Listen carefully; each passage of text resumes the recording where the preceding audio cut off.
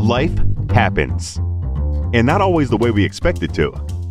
Every single day we face change, stress, and uncertainty. What if you could learn to thrive no matter what life throws your way? Resilience expert Adam Markel and his inspiring guests explore breakthrough strategies to fully embrace change and build the resilience required to become change-proof.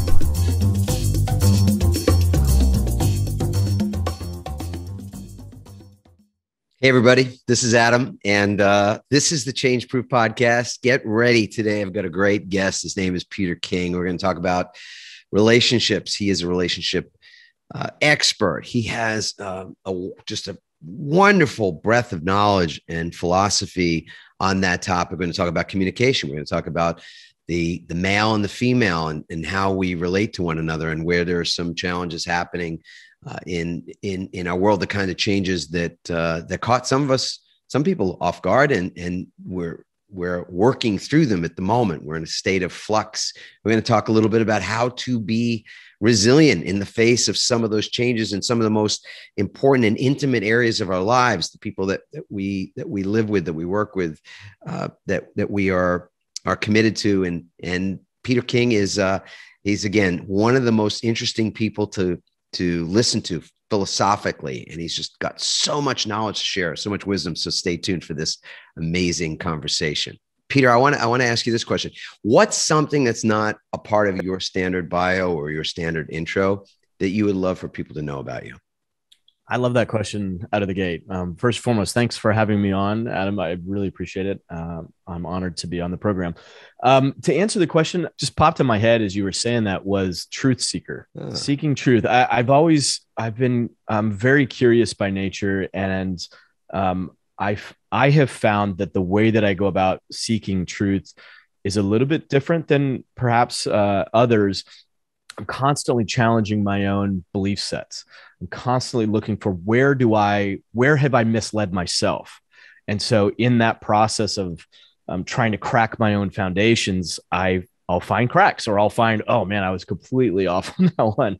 And it's allowed me to build, more and more solid foundations as I see it. And I'm always being open to proving wrong on something, at least that I try to be. So that's been, that's not necessarily something that weaves its way into every introduction. So that would be that's something that I'd add into it, at least for this conversation.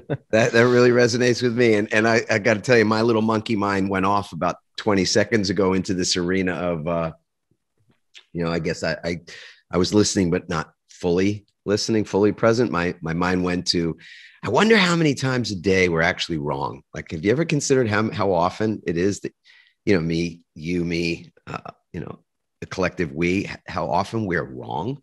Yeah. Probably more than we'd care to admit. At least I would raise my hand to that. Probably a lot more than I'm comfortable admitting. Yes. Maybe. Well, and it begs the question of, like, what's right compared to it? In what paradigm are you looking of what is right versus wrong? And, I think on some level, because I'm a pretty spiritual guy, or at least I'm interested in that, and I'm exploring consciousness and all that. From that perspective, this whole experience isn't true. The whole experience is delusional. So yeah, that we could go down the rabbit hole in many different directions on that one, I'm sure. Yeah. It's my question, Peter, next is really how important is humility in that equation for you? To me, there is no growth without humility.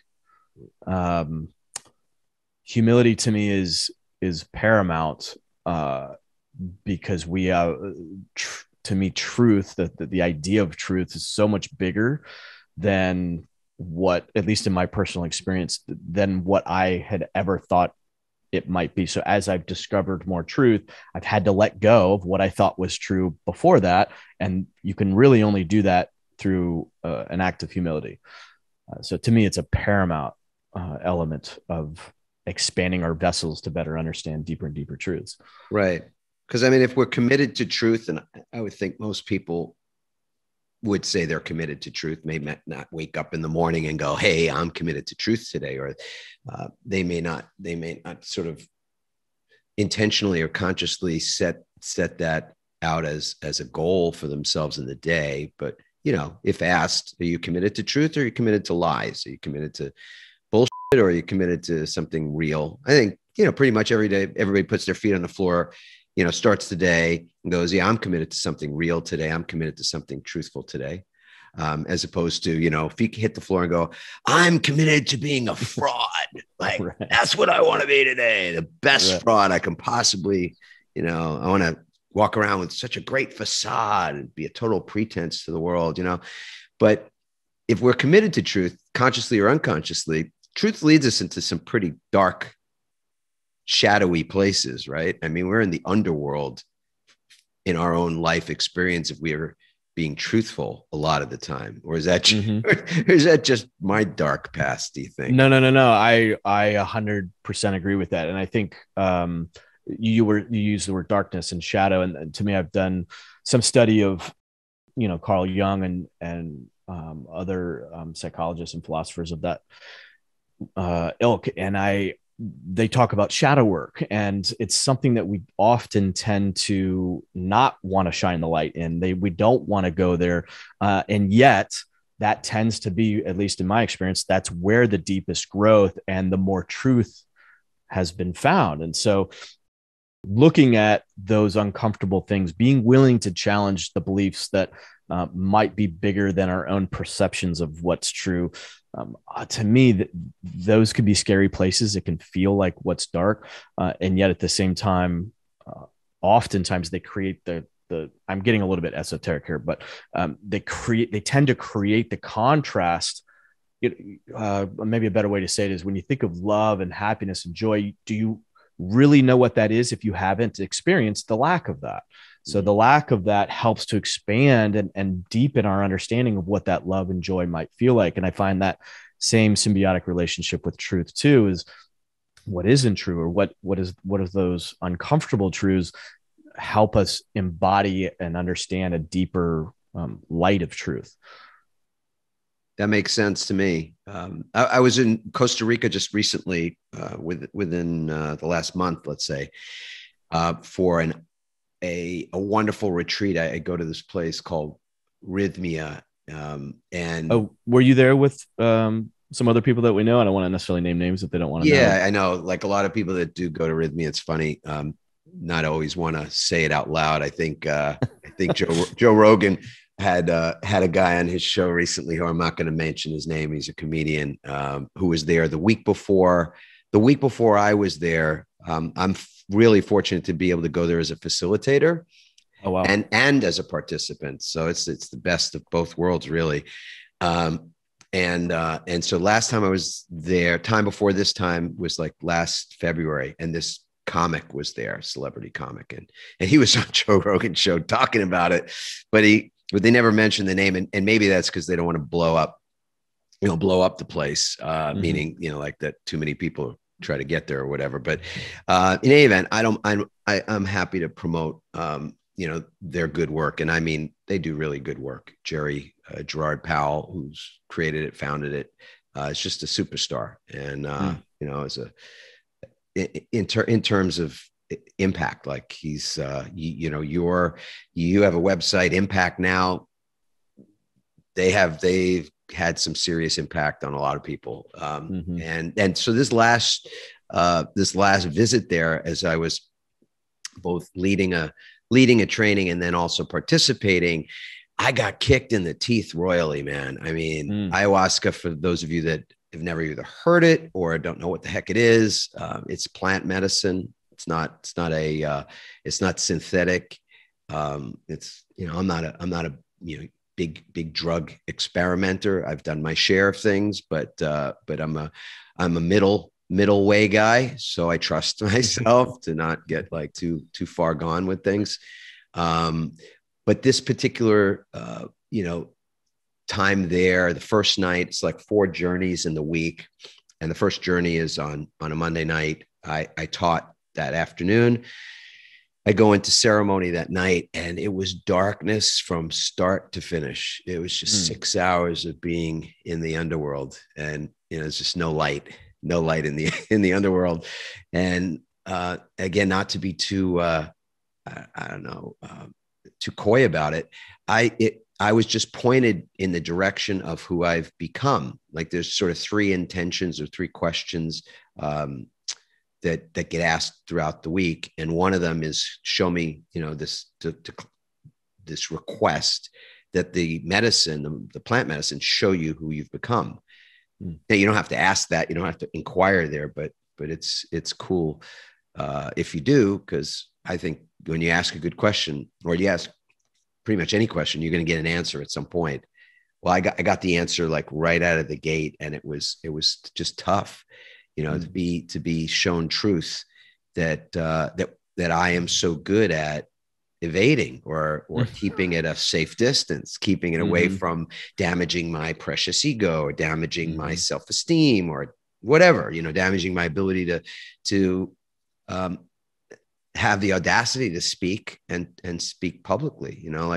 I think it's a really important thing that you can balance the confidence to do certain things in life, and yet to have humility, that's sort of in harmony with confidence. So, I would love to just get, generally any comments about that. And also, you've been to Rhythmia yourself? Just curious. I have not. I was invited to go on that specific trip. I know Robert Glover was down there, and some other folks that we know. And so I'd gotten that invitation, and I was very close to going, and it just wasn't in the cards for me this particular time. I have not done an ayahuasca event just yet, but it is on my radar. I'm fascinated by that whole idea. And it's, for me personally, compared to my upbringing, this was, it's very, very outside, off the reservation, if you will, from my religious conservative upbringing. And yet at the same time, everybody that I've talked to that have experienced it, and the more that I understand about it, I was first shown about it or whatever when I was in the Tony Robbins Platinum group, and we went down to Brazil, and we were on the Amazon, and so there was a group of people that did it, and I decided I wasn't ready for it just yet. But anyway, I'm fascinated by the idea of our minds and of our as I better understand brain chemistry and neuronic connections and beliefs and how we form these connections in our brain. And well, what happens? You were talking about truth a minute ago. What happens when you have these beliefs that are not true? I'm not loved, or I'm not worthy. And those are the deepest untruths in our egoic human experience. What happens when those connections are so well grooven in our head? And is it possible that an ayahuasca type thing could flush that out? Can it's like defragging the computer, so to speak, and reorganizing thought and bringing it back to coherence. I've been doing a lot of work with Joe Dispenza in the last year, and gone the meditation route, which is, I think, as I understand it, almost a similar end game, if you will, by heightening consciousness, tapping into higher frequency, better understanding our truer natures. And I'm just absolutely fascinated by that whole world. It's something that I've, as I mentioned, only been into for about a year, but I have not done specifically an ayahuasca one yet. I've experienced some pretty metaphysical things in the meditation space in the last year or so. You don't need, I mean, just my own personal take on this is that you don't need to do it in order to get there. I've been able to get to a certain place through, I guess for me, meditation is the practice of being present. Somebody shared that with me years ago, and it's super simple. And I'm a simplistic, I'm a simpleton. Mm-hmm. So something simple, I can wrap myself around and use. And so, yeah, just being present. And I have a presence, getting present and presence process in the morning that I use, which is like a meditative process. And that can take me right to the end game, the end point of a journey quickly. Breath work is magical. And so for anybody that's never done breath work or been facilitated in breath work, I think breath work is also just, wow. I mean, you can go very, very deep in breath work. And I also do recommend that folks interested explore things like ayahuasca in the right environment, because we're really good at hiding from ourselves. Like, I'm saying we now, of course, I'm really good at hiding from myself. And I know that I'm no different than anybody, no different than you, Peter, or anybody else. So I just feel like that's probably true of the human condition. Agreed. And the thing about that too, is you don't know when you're hiding. That's how good you are at hiding. You don't know. Yes. But when you're in an environment where are being facilitated through in expert ways with shaman and people that have been doing this indigenously for thousands of years, and now it's been passed down. This legacy knowledge and education is passed down to another leader in that space. There's just so much to be gained from it. And humility. I mean, that's the thing, is that first night of that journey, of that week, I just got knocked to my knees. And I think I was there the week before our mutual friend, George Bryant, was going to be also facilitating, I think, next week. And yeah, I mean, it was just like, so I got knocked to my hands and knees, and I needed it.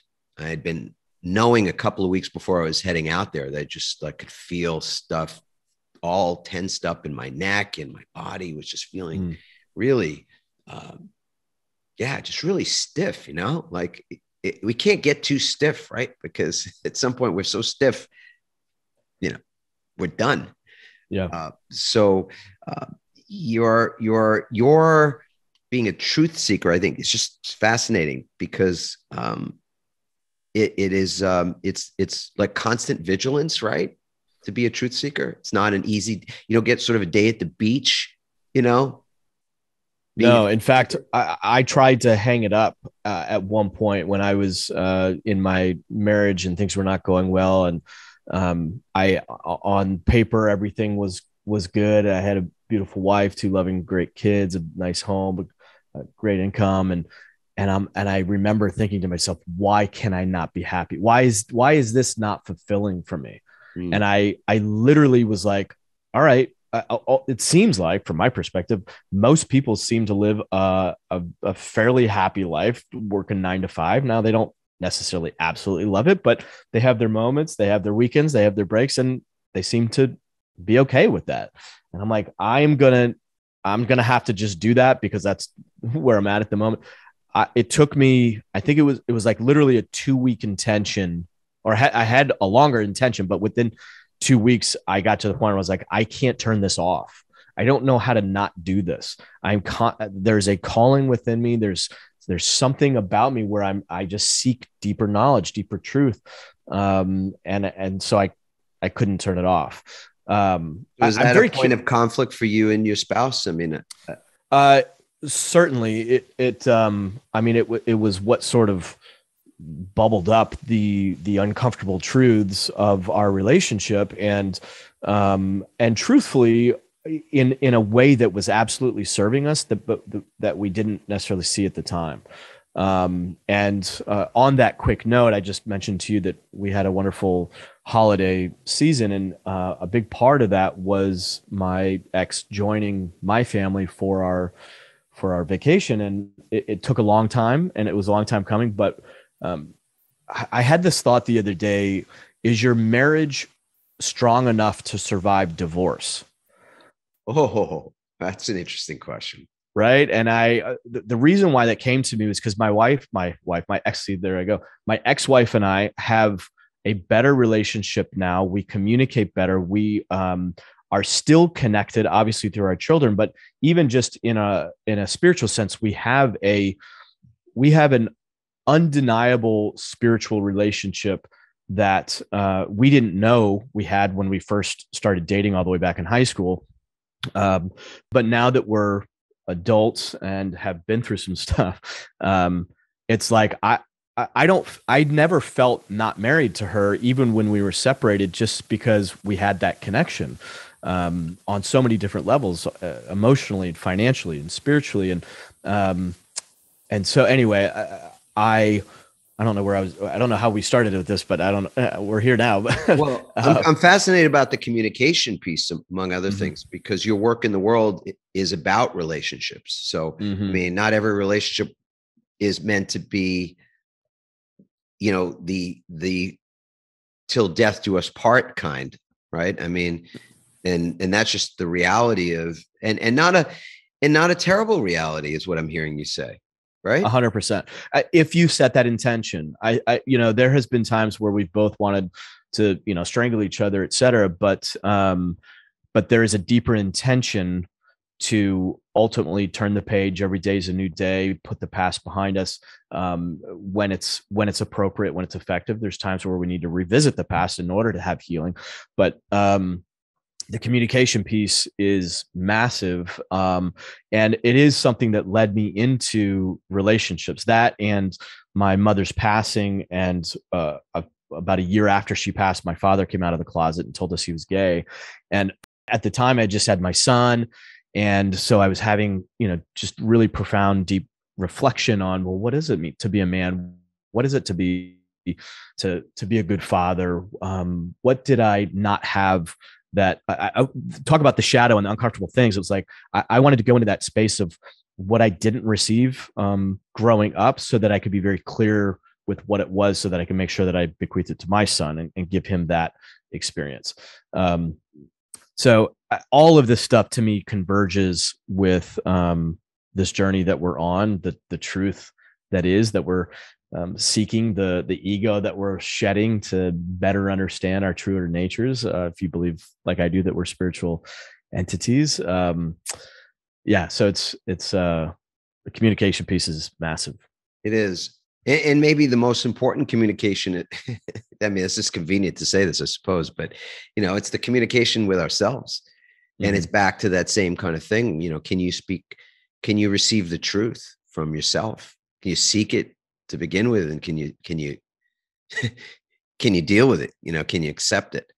Because, just going back to that week of mine, that truth, it was devastating that night, just to be confronted, like, and I won't be, too, I don't know, cheeky about it. The truth I got was that I'd been behaving like like I Mm. just was. And so then it was even the idea that I could, and this is all under the influence of this beautiful medicine, Mother Aya, as it's sometimes referred to, Aya. Mm. And to be able to say, I'm an ass. And I'm not saying, that that's a good thing at all, to be an ass, but to say to yourself, so if that's it, I mean, if we can rationalize everything. I could say, well, I'm just been an ass here and there, and that doesn't make me an ass. I'm just act like an ass sometimes. Um, what's the difference? Like, I mean, strip it away and go, so okay. Um, it leads to more questions. So if I am, does that mean I'm unlovable? Does that mean I can't be forgiven? Does that mean I can't love myself? Does that mean I can't improve and get better? Does that mean I have to be an tomorrow or in the next minute simply because I was one yesterday or a minute ago? I mean, it's Mhm. just remarkable how much the truth, like the biblical, or what's been interpreted, that it's can free you, can give you great freedom. I'll save that, for a little bit later, maybe in the discussion of where it went from there. But I mean, what made you be a truth seeker? Was there some catalytic thing that said, "Hey, this is my path in life to seek truth"? No, for me, I think I was born with it. I think we're all born with certain gifts, and or callings or pursuits, and that for me, just when I started to consciously, on a more mature level, understand that and see that it was different than others. And I had that same question, like, well, when did I start doing this? And it was kind of one of those things where I kind of always done that. So I think it was just something I was gifted with, if you consider that a gift. Sure. And so in relationships, for example, and again, I think, it's funny. Um, I tell this story of I wrote a book called Pivot some years ago, and in the book it starts with a story of me having a moment in the emergency room, electrodes taped to my, stuck on my chest, and my heart beating like, out like it was outside my chest, fingers tingling, sweating profusely. I think I'm having a heart attack, and I'm really deeply afraid of dying, and of dying in that moment in particular, because I have 4 small kids, and my wife is standing there next to me as I'm lying on this gurney. I'm so weak, and I feel just so filled with shame that I'm putting her through this, and I'm going to leave her, like I'm going to make her a widow, with all this stuff to deal with. And I didn't have a heart attack. My heart was fine. Doctor said, "You're having a panic attack." And that's what it was. I had an anxiety attack. And that was the moment for me when I left the hospital, when the doctor said, "Hey, you're getting this is a pretty good gift you get today, because like you're going to walk out of here. There are guys who come in your age, late 30s, with presenting in these symptoms. They don't always leave." So I did walk out. I did realize had been given a bit of a reprieve, and I looked up the sky, with my wife's, holding my wife's hand, and I said, "Thank you, God." I don't know that I'd ever said "thank you, God" before in my life, but I did that day, and that was a moment for me that put me on a kind of like, I got to find something. I got to get some truth, and Scott Peck, Scott Peck, Dr. Peck, wrote a book called The Road Less Traveled, which is a phenomenal book. That was the sort of the opening for me in that arena. But even when I left the hospital that day and I didn't know what to do, there was sort of like a bit of a crack in the door. It was a little bit of light. It was dark because I was confused. I didn't know why my life had gotten me, like I didn't know where I was, even though, married to my college sweetheart, I had 4 healthy kids. My business is great. I'm a lawyer and I'm making tons of money, but it was dark. It was just sheer darkness for me, especially in the morning. I don't know if you've ever had trouble waking up or that early part of the day. That was really miserable for me. Just put my feet on the floor and would feel like instant dread. Has that ever been Yes. Yes. It's that little window where you're just coming online in the morning from the unconscious to the conscious state. And it's, I've absolutely had those moments of impending doom. Just, something not good is going to happen in the world, in your life, and just it's, sort of, low level or not so low level anxiety, right?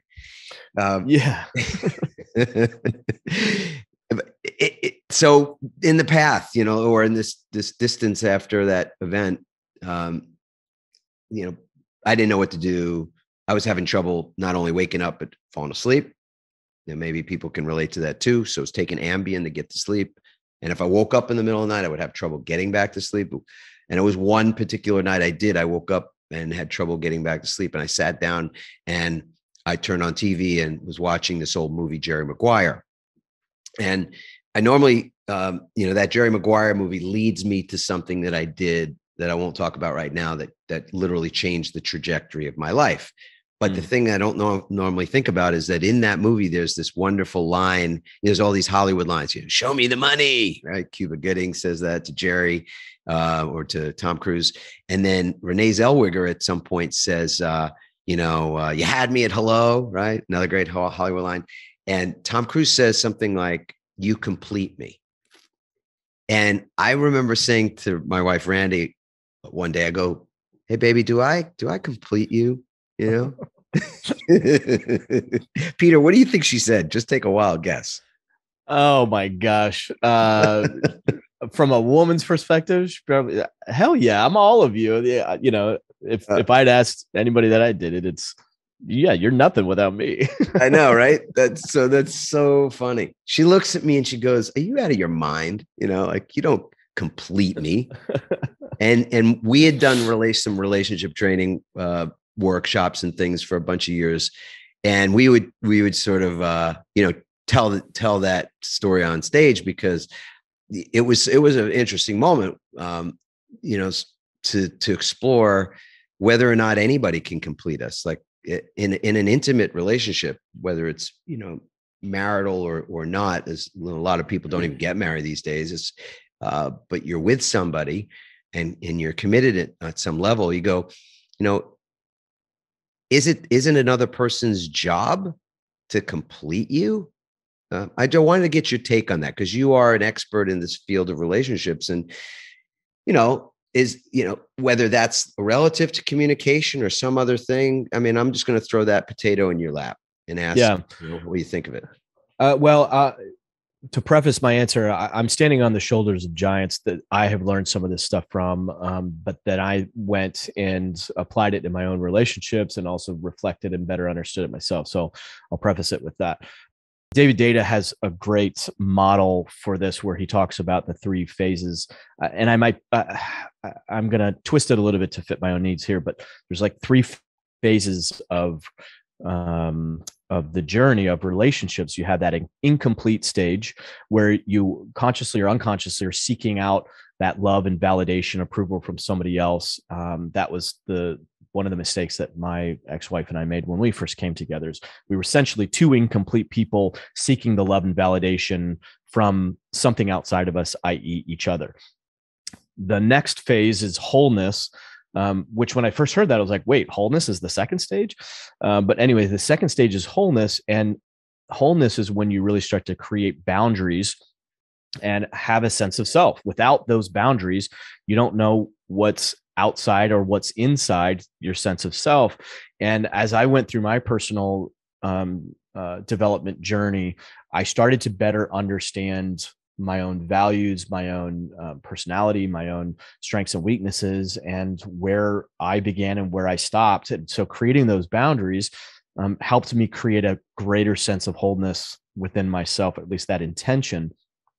The third phase is really beyond wholeness, where I believe when 2 whole people come together, they can create something that which an individual person cannot. And you see this and you feel it. More importantly, you feel it when you're around a couple who bring that they elevate each other in ways that the other person cannot.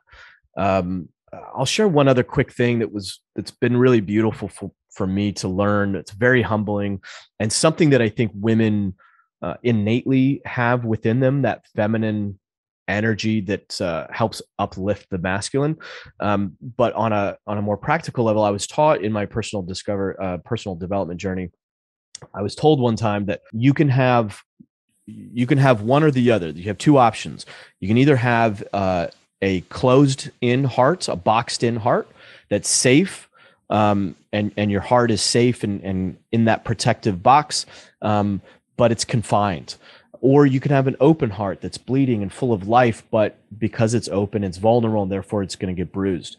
And I have found in my relationships with women that some of them, not all of them, but some of them who elevated, who sought to elevate, that there really was a third option, which was when you're with a partner that is humble and that seeks to love, and they can put a box around your heart, or they can seek to put a box around it to help protect you. And to have somebody else do that is incredibly humbling and also very deeply loving. So when I think of communication, when I think of incompleteness and wholeness, I do think that there is this masculine feminine design where we're supposed to come together biologically, but spiritually, I believe that those energies do constitute wholeness. Now, I don't think you have to be in a partnership to have that. I do think that I would guess that you would agree with this too, that we all have feminine and masculine within us.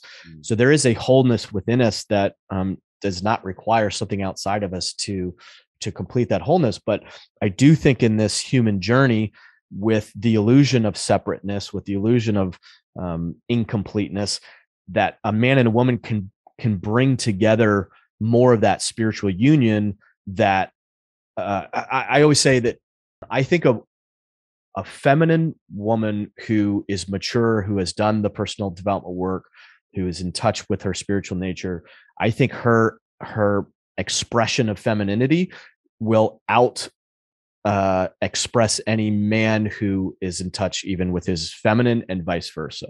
And so I think we are clear channels of that masculine and feminine energy on a practical level in this human experience. Those two coming together, I think, creates a wholeness, or a beyond wholeness, like David Data was talking about, that is beautiful and enriches each other, but then also enriches their offspring and then the community around that. It's something that I think our world is sorely needing. It's something I'm very passionate about, because it seems like we don't have a clear sense of what that ideal relationship ought to look like. No, I think it is confusing. And I know you do a lot of work with men and boys as well, and how to better understand and relate to the feminine.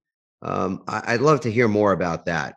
I'm particularly curious just because I think the landscape has shifted. I mean, I'm in my, I've had kids and all that. I'm not just kind of making a start in the world, and I've been with the same woman for 30 plus years. So, but the landscape is very different now, I think, for young men, boys turning into men, and young men, I would say, that are even in their 20s, and having, to figure out or navigate. I mean, that's a statement, but it's also a question. Do you think it is different? Has it changed? And how do you work with those, young men these days? It's undoubtedly different. I'm sure you've heard the saying, strong men create good times create weak men create bad times create strong men. Well, we're in that good times have created weak men phase, and we're starting to tip over, I believe, into the weak men create bad times phase.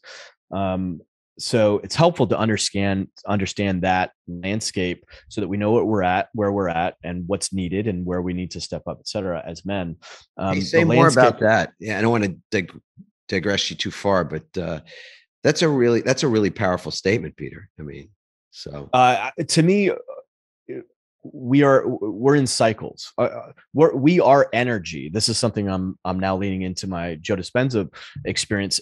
Everything is energy, literally on a physical level. If you get down to small enough, if you break apart an atom, if you deconstruct an atom, there's nothing there. It's just space. It's just a little vortex of energy. And so what's emblematic of energy, if not cycles, waves, right? And we see that in relationships. We feel it, we see it in economics. We see it. Our whole world is waves and cycles and all these things. And so part of that cycle that we're in is what I just described. There's actually a very fascinating cycle called the Tytler cycle. There's a gentleman by the name of Alexander Tytler, who in the 1800s discovered that democracies and empires followed this very predictable set of cycles that sort of maps on top of the good men cycle that I was just talking about, where you start off with liberty and freedom, and it moves into essentially I'm kind of giving you the paraphrase model, but goes into abundance, and from that abundance it goes into apathy, and then apathy goes into corruption, and corruption goes into bondage, and bondage goes into liberty again, and you start the cycle. So I think to understand our place in that is helpful, because number one, as things tend to get a little bit more volatile or turbulent, that it's helpful to know that we are in a cycle, and that this will play out. There will be a spring that's coming. That's another cycle: winter, fall, spring, summer. And I think as men, how we fit into that, and raising new young men, is to understand the masculine cycle, the masculine journey, which tends to be linear, starts off in the page stage and moves into the night stage, which is sort of that teen to early 20s. That's the stage of a man's life where he's really seeking to find out what he's made of. It's typically a selfish stage. The Hawaiian culture, I love what they've done. They call it the 3 Fs. where a young man, his three F's are focused. I'm sure you can think of a couple of them, but one of them is food, fighting, and it's very self-serving. And but then as he matures, he goes from that knight stage into the prince stage, where that energy tends to, once he kind of finds out who he is, we talked about wholeness before, you find a sense of who you are, you have that sense of wholeness. This is what I'm bringing to the table. That energy tends to, it gets boring almost if you're constantly just serving your own needs. It's like, I want to uplift others. I want to help. I want to serve. And so that energy sort of shifts outward. It's typically when a man starts to have children, a wife and children. And so in that prince stage, he's now looking to give. And the three F's then turn into feed, family, and fend, or i.e. defend, which is more serving his tribe, his community. And then from that prince stage, Allison Armstrong, who was the one that taught me this, talked about this stage prior to becoming a king, which is the tunnel stage. And a man oftentimes will reach a point in his life. It sounds like you might have hit this with some of what you've shared today, but where a man tends to go into the tunnel, which is a very bleak, dark, very trying period in a man's life. It's typically when, as he's been building his kingdom, the rug gets pulled out from underneath him, whether it's his wife cheated on him, or a business partner stole from him, or there's a health scare or something that really rocks him to his core. And I have put a little bit of a different light on that, where because I've worked with men in that stage, and I want them to just slow down. Breath work is huge in this period, but it really, to me, is it's a sacred time in a man's life where he's burning off all the impurities, spiritually, but also in his actual life, of essentially just answering the question, what's not necessary?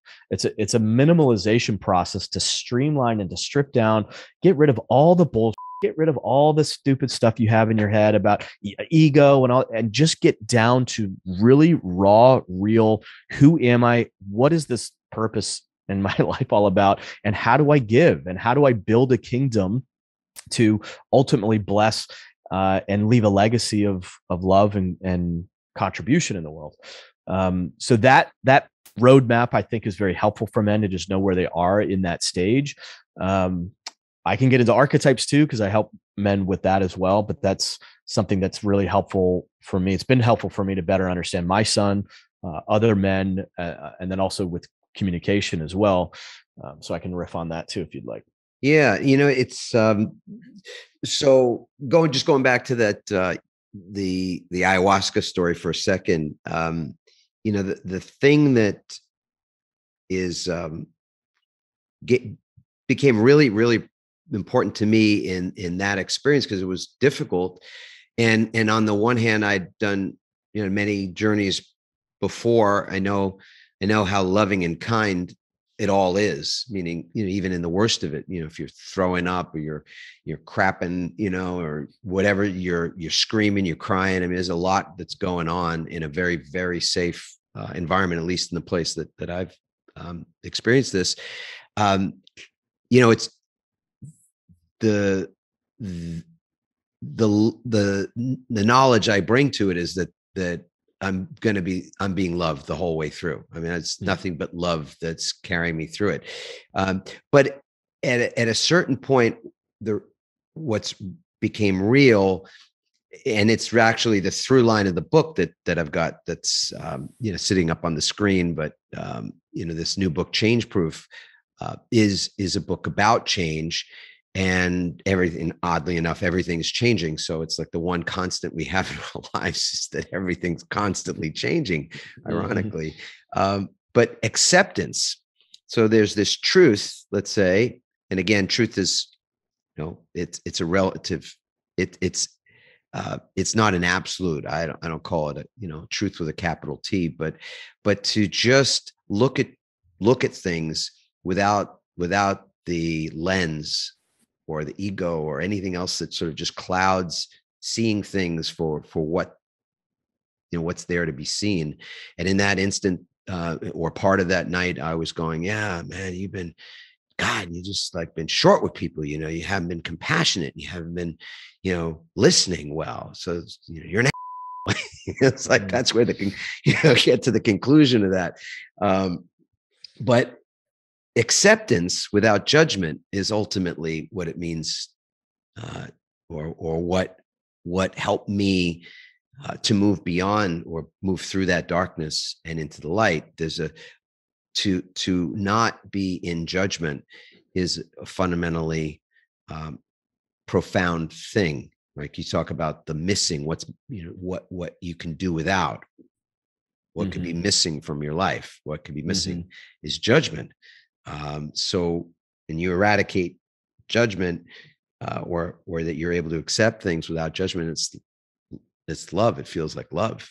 It presents as love, and that's complete lightness, complete light. So I want to come back to this question of young men, and just curious if you have an opinion about whether young men are feeling more judged than they were in the past. See, I didn't grow up feeling, as a young man, judged by society. I wasn't feeling like I wasn't thinking of myself as potentially something that's not, that should feel shame or guilt or is wrong necessarily, for being kind of thing. And so I know this is a very controversial kind of topic, and I'm just curious what your thoughts are on it. I've lived in a house of women for a lot of years. I have 3 daughters and a wife I adore and a son. So I do have a son, and and he's in a committed relationship, which is wonderful. I just wonder for, guys that are out there starting and making their way in the world right now, is it, what kind of advice do you give them? I won't even put an opinion on it, because I don't work with those young men the way you do. So yeah, it's a blessing and also a challenge and a struggle to be a man right now. The struggle, of course, is the word that I hear often isn't necessarily judged, but it's unappreciated. Men feel expendable. They feel like the cause of all in the world. It's our fault. If you look, there's very loud voices right now, and in many cases, understandably so, of why we've things up. But there's also a political element in a lot of that I push back on, because a lot of it is over the top and unfair and very destructive, and actually counterproductive to what we're, I think, all wanting to create in the world, which is more safety, more love, more kindness, more strength, acceptance without judgment. Yeah. Exactly. But so for the men who are seeking to find their way right now, to me, the blessing is you in a way, you sort of have a blank canvas, because you've already been, condemned. You've already created all this by the societal view. So it's like, what are you going to create now? There is no high standard that you have to step into. I've heard some comedic perspectives on this, where it's like, oh, the bar is so low, it's easy. All you have to do is who was it? I forget the comedian's name, but he's like, you went out on a date and the gal said, don't you want to have sex with me? He's like, not if you don't want to, like, I'm not going to force you to have. She's like, wow, you're a really great man. And he's like, really, is that the standard? That's right. The bar that I have to pass. But I think in that regard, men have an obligation to create the container of love, to the container and defend it. A lot of men are so impotent in their energy and in their intention. Well, that's the weakness, right? Isn't that? So that's where I wanted to come to, because you described the stage or the phase that we're in as a pretty, that's a difficult one. Like we're in a stage where men are weak, you said. And I want to, right? So, yep. We're not doing sociology work here. Maybe it's more philosophy than anything else, or just, what your gut tells you. Well, I think also, like, weak oftentimes we think of weak, physically weak, in impotence in their energy, et cetera. But weakness is also bullying. Weakness is also, puffing your chest and being a bulldozer. Pretending. Yeah. And so there's a lot of quote unquote weak men that are very, very physically, emotionally strong, but they're bullies. Essentially, they're tyrants, and that's also a shadow of true masculinity, which to me is a weakness. So we're dealing with a lot of that weakness right now, where you have a lot of corruption. As I'm sure you know, there's a lot of pedophilia right now in very high elements of government and corporate, big America, et cetera. And in the world, it's really tragic. And men need to hear that calling. Good men with good hearts need to hear that calling to step up and create a container of love and defend that within it, women, children, other men, other people who are unable to defend themselves. And we need to raise that standard and create that element of masculine safety and that masculine strength again. And women play a huge part in this, because, as I'm sure you know, a lot of men are very driven by the love and affection of women. And right now there's a lot of women who I believe have fallen into this societal lie that that there is no difference between men and women, or that men are the root of all problems. And it's seeped into our lexicon. It's seeped into our culture. You see it in music, you see it in movies, you see it in language. And I work with women too. And a lot of times, beautiful, attractive, very capable, successful women, you'll hear in their words a disdain for men. Now, not outrightly, not necessarily even consciously, but oftentimes I'll just stop and I'll ask them, like, what is it that a man brings to because a lot of them have relationship issues. So I'll say to them, the complaint is often, I intimidate men too much, and where are the good men? And so on some levels, if you're an attractive, successful, ambitious woman, yeah, the nature of that is there's going to be fewer people in that pool, fewer men in that pool to select from. However, a lot of times they don't understand that they're actually repelling the good men that they are seeking in an unconscious way because of that. And so the question I ask them is, what is it about a man what can a man bring to the table that you love that no woman could do so? And a lot of times they have a very hard time answering that question, because this to me is that societal sort of pot that we're in right now. It's everybody's very clear on how men have screwed things up. We're all very clear on in which ways men have messed up relationships or race or economics or whatever. But all right, okay, cool. Well, then what's the vision? What are we working towards? How should men behave? What can a man bring to the table that a woman can't? And that's something that I encourage people to really think about and really reflect on. But in my opinion, there's a element of truth and strength and protection that men bring to the table that, on average, most women can't bring as much to the table. Now, that's not a knock at all on women. And we need to have the humility and the emotional maturity to hear that, to receive that and say, cool, because the very same question is true too. What do women bring to the table that men cannot? Absolutely. And most men I know can write books on that. Men love women. Might be frustrated by them and they might be pissed off or whatever, but men love women. We love feminine energy. We love affection and the nurturing and energy that they bring to our lives often. So obviously I'm painting a very broad strokes here. There's plenty of men that don't, or much worse ways than I'm sure you feel like you've been in, but the bullying and, the abusive types. So. Yeah, it's, man, there's so many places we can go with that. I appreciate you going there. I mean, the follow-up questions for me would be just, I'll say something, but I don't know that we're going to have the moment now to do this. I was reading in the paper about a week ago about protests that are happening, a group of men in South Korea that have taken up arms, not physically, but verbally and socially through social media and through protests and things.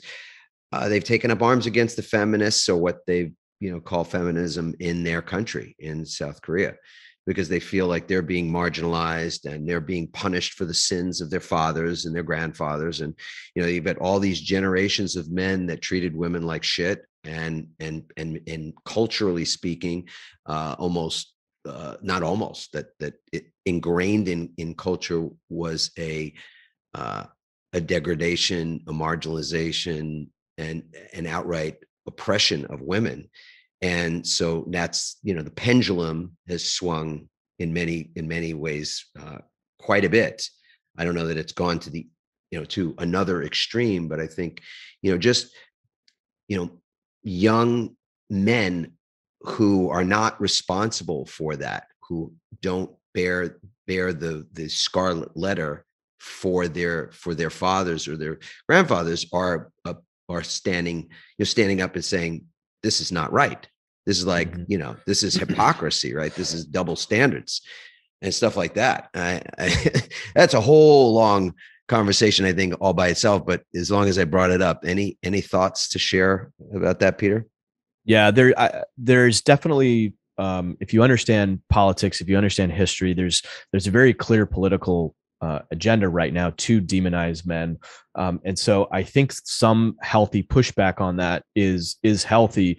But if you're finding that you're doing it to the people in your lives, the women in your lives, et cetera, in a unproductive way, I think that's counterproductive.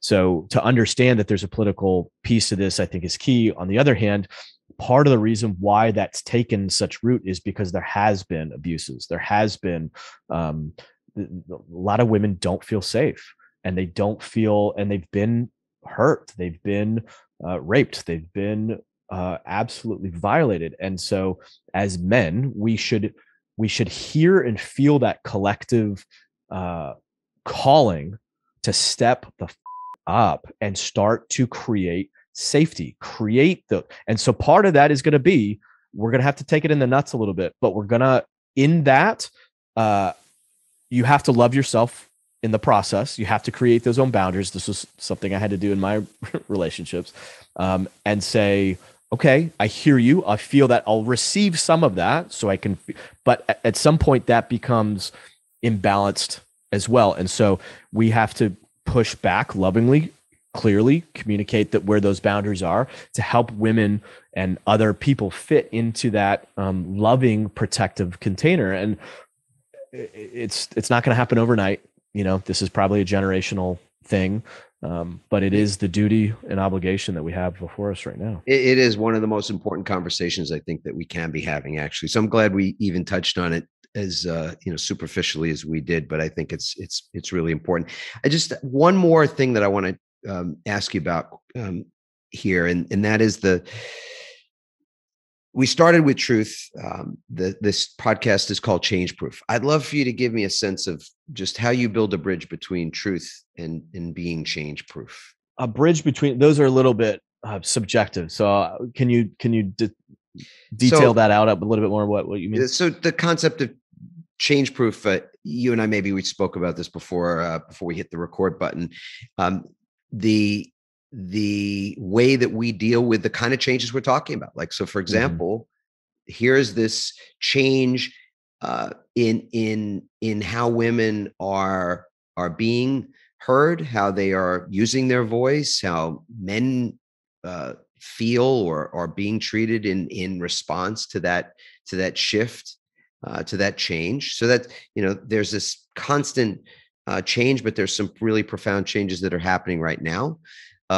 You're a truth seeker, as you said at the beginning. I wrote a book called Change Proof. So I want to see how it is that if there's a bridge we build between, or a connection even, the bridge is just a way to connect 2 points, let's say, but connecting truth and this concept of being able to, accept change without judgment, because that's how I define being change proof. Mm-hmm. This love and acceptance of something without it being subject to judgment.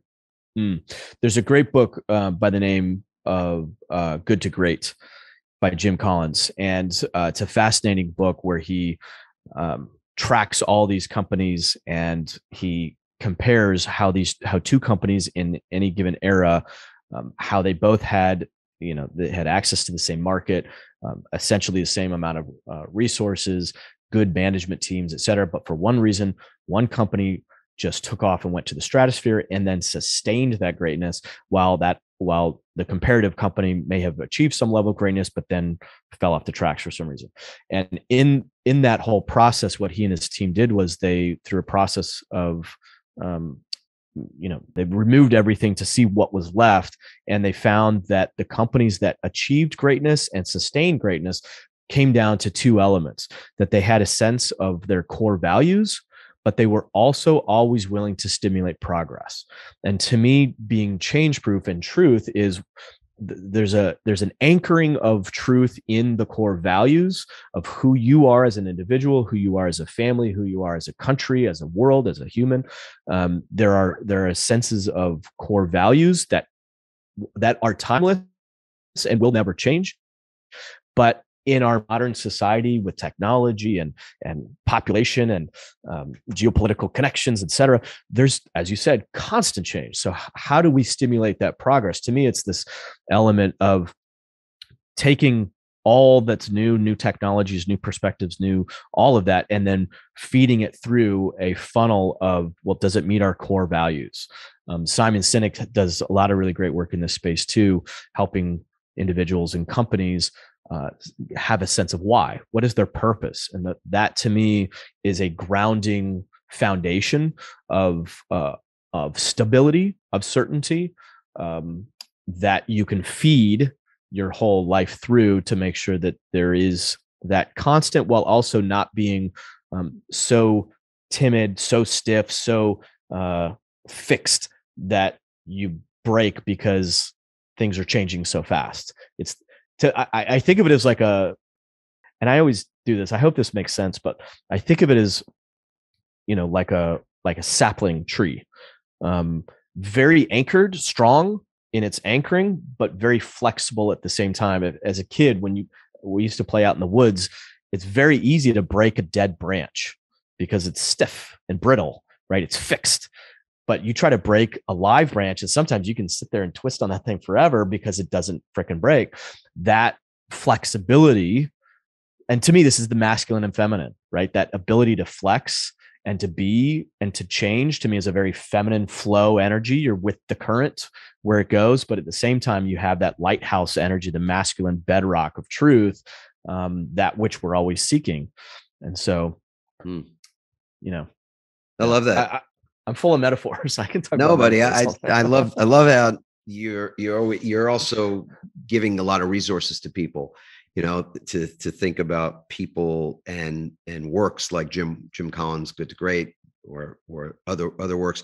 At the just because I've asked the question on the topic of change proof, the bridge that I would build, just looking at this concept of truth.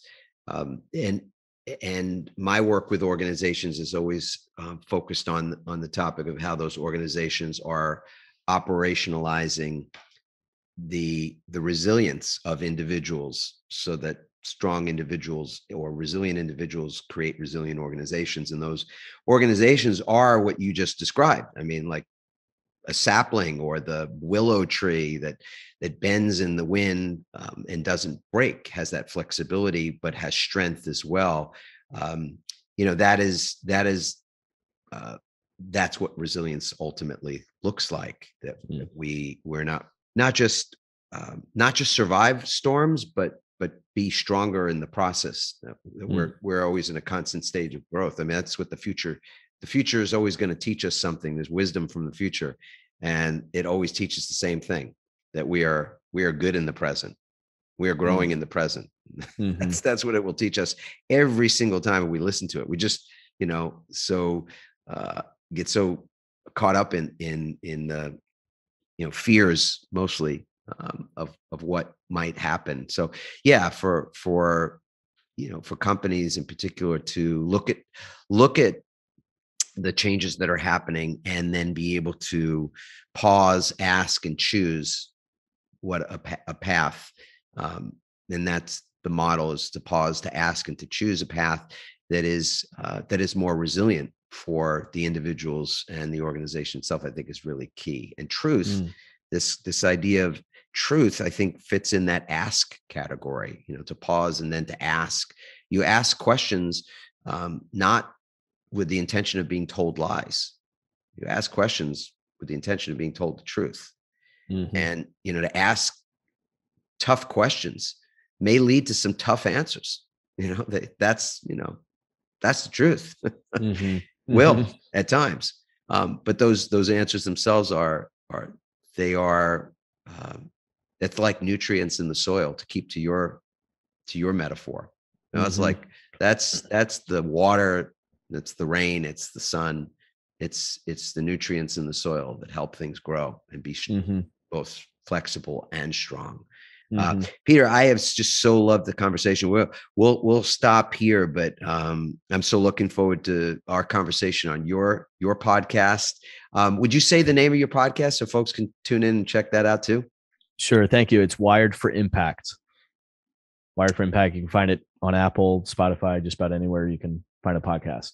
And I'm very much looking forward to that too. In fact, I had to bite my tongue a few times because I'm the podcaster in me is like, oh, I got to ask all these questions, but I don't want to.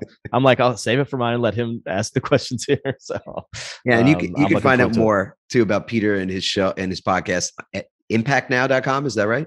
Correct. Way cool. Way cool. Well, folks, if you love this episode, we'd love to hear from you. And if you have feedback, otherwise, we'd love to hear that too. It's like feedback is oxygen for us. So share it with a friend, subscribe, tell other people, comment. We'll answer back. I promise it'll be me, by the way, just in case you're wondering.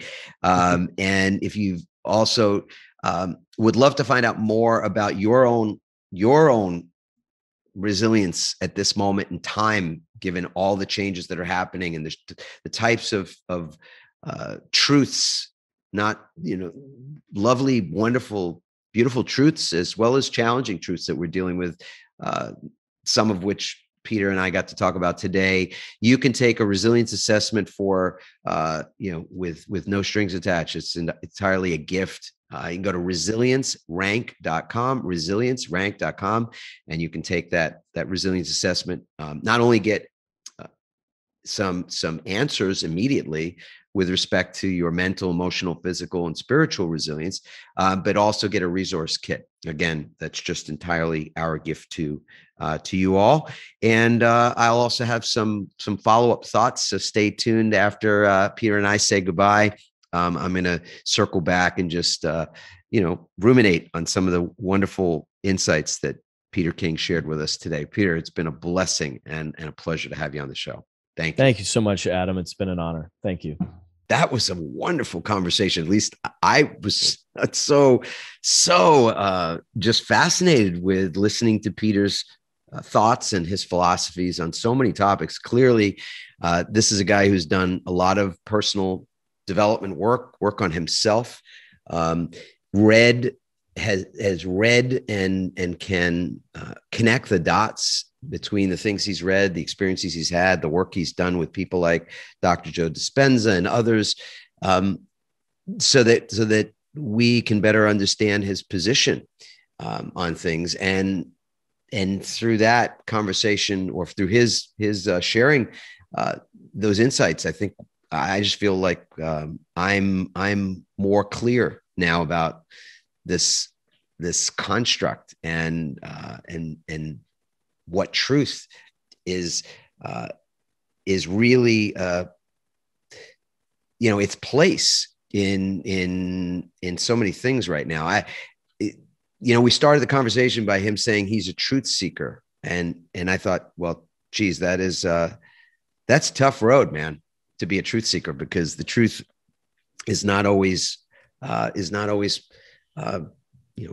rosy, and not everybody asks about the truth or inquires that deeply, because sometimes what we are shown or what we will see means that there's more work to do.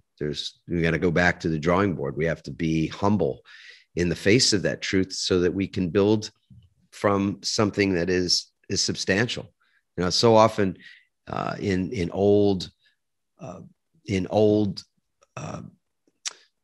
biblical analogies and stories, we hear about the sands of the desert, and that description of the sands, the blowing of the sands was a way to talk in many ways about our souls, the development of our souls, and how if we're not building a life on something stable, like a rock, then we can be blown about like the wind, or like the sand in the wind, and that creates a lot of pain because we can feel lost. And I think we go through phases and stages in our lives when we do feel lost, when we feel like we are like just little grains of sand being blown around in this this wind that is can feel cruel even at times. But when we're committed to truth, as Peter King was talking about, I think something is really something different happens. And I was sharing the story about me on a journey recently in Costa Rica, on an ayahuasca journey, where my intention in the first journey, the first of 4 that are scheduled for a week-long retreat, I was asking for the truth. I was asking to get it like right between the eyes, and we got to be careful, or maybe don't be careful asking for things, because everything that we get is just what we need. I feel. I mean, I'm net positive on everything, and I want to stay that way. That everything that we are experiencing, we're meant to experience, and I believe we're meant to experience everything that we are experiencing, because it enables us to serve. It enables us to develop, to grow. That's all this is just about, our growth. In the end, we grow or we die. So, we're growing. That's the mode we're in. And if you want to grow more, you want to grow faster, you want to grow stronger, bigger, deeper, I think truth is the way in. So I was just so happy that Peter started there as a truth seeker. And so, the opportunity to see things when you ask for the truth, to see things, and then to accept those things that you see without judgment. And it gives you this opportunity to then move forward from that place better, because you now are not blind about whatever it is that you've been asking to see the truth of. And so even in my own journey, the first night I was asked for truth about myself and who I'd seen, I'd become. And it was difficult because there was work to do. There was like back to the drawing board here, back to compassion, back to listening, back to thinking better, more right thinking versus wrong thinking, things like that, and more humility, to come back to a place where ego is not driving the vehicle, at least not all the time, and not without supervision. So, and I got, just to close the loop, I suppose, on my time recently in Costa Rica, the next night was this complete lightness, complete feeling as though my heart was healing, and that my soul was being restored to me. And by that, I mean that a part of me that separated or felt separated, early on in my life, just because, we all experience things that we can't make sense of when we're kids. I was bullied as a kid and couldn't make sense of that. And I watched my parents sometimes arguing, and I had no control over that, but I thought maybe, I suppose at that age, it meant that there was something wrong with me or what have you. I mean, it's difficult to sort of know exactly what it means to not live in fear when the bulk of our lives we've lived in fear in some way. And I've lived in fear a lot of my life, a lot of childhood fear of things that I don't understand, things that are in the unknown, things that are uncertain. So part of my adult journey in the last 10 years has really been to embrace the uncertain, to embrace the unknown, to look for the truth in things and in myself. And even when I find things that are ugly or things that don't make sense, I know that there's the process of exploring without judgment those things that I don't understand or that I can't see or that are uncertain, produce this light, this ability to grow toward the light. And that's what the book Change Proof is really about. And that has been my journey, literally and figuratively. And it's an ongoing journey, because that's the thing about it. It requires, every day is a brand new day. Every day is a new opportunity to be vigilant about how it is that we look at the world, the truth that we seek, the changes that are around us, and how it is that we either embrace those changes without judgment, or we reject them, or we rail against them, or we ignore them. And we know that in personal matters and in our business matters, that those that bury their heads in the sand, are left at a loss. And I'd say that those that resist change or have fear of change, when change is the ever-present constant of the universe, of our business lives, our personal lives, every aspect of Mother Nature, change is the constant. If we resist change in any way, we're at a loss. We're not, working with everything that we have at our disposal, at every resource that we've got. But when we're open, completely open to change without judgment, that we can embrace it, then even that change that we don't understand, that we are able to leverage the power of what we don't understand, of our obstacles, of our blind spots, of the unknowns and the uncertainties in our world. When we actually look at those things differently, those things change the way they look. And the truth for me is that it is our greatest freedom to see things as we do.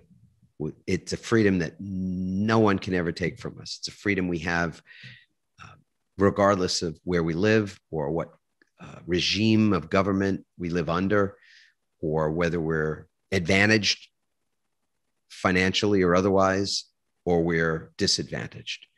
The greatest freedom, the freedom that we're born with, that nothing can take from us, is this capacity to make meaning of what is happening in our lives and what is happening around us. That's fundamentally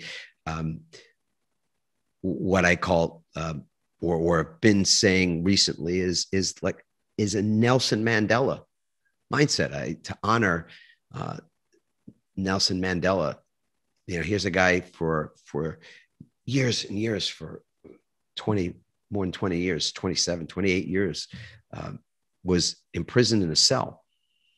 And despite physical imprisonment, no one could imprison his mind. No one could imprison the thought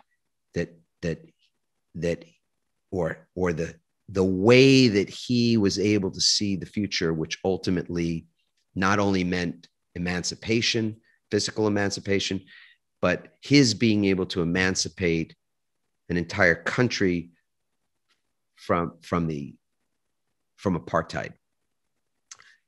And that doesn't happen without a catalyst. And the catalyst to me was what was happening between the years of that wonderful and that man that transformed our world. So we have that freedom as well. We're not often imprisoned, hopefully. And if we are, again, it's no different. There's this fundamental capacity that we have to think our way through the world. And truth, as Peter King helped us to explore today, truth is one of those areas that when we're able to embrace truth, we're change proof. Because we're not looking to see truth as good or bad. We're not judging it in any way, shape, or form. And so, we're change proof then. And I love this conversation with Peter to explore that, to get into it. And of course, how far could we get into it? just a little bit, really. But hopefully it was just enough to whet your appetite for more, and hope that you are inspired to get your own copy of Change Proof. See, explore, read, and let us know what you think of the insights that we share in the book. Wonderful stories, incredible interviews, a lot of collective wisdom, and then some thoughts of my own as well. And so, with that, love this conversation with Peter King. If you did, please let us know. Please share it with someone. If you didn't, please let us know. Let us know that as well, so we can continue to embrace the truth, and then work with it. So thank you, and have a wonderful rest of your day, your evening, wherever we find you in the world. Ciao, and much love. Thanks for listening, everyone. We hope you now have even more tools and greater insights to build resilience and become change-proof. Help us inspire others by sharing this episode and leaving your comments over at adammarkel.com/podcast. For more resilience tips and strategies, including support for building change-proof teams, visit adammarkel.com/become change-proof.